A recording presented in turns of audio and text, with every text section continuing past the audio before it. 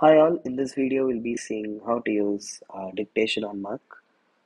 First go to System Preferences, go to Accessibility and keep going down and go to Voice Control. Enable Voice Control and you'll see the voice control being popped out here.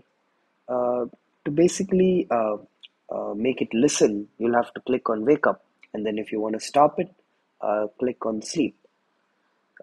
So let's give it a try here.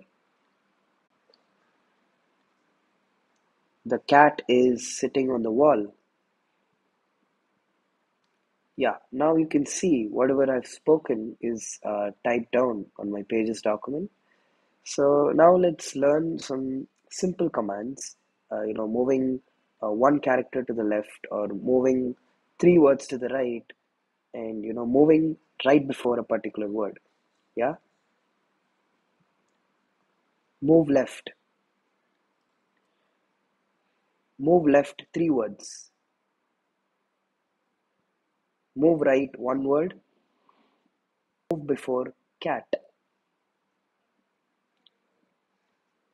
So this way you can actually use the commands using the voice control.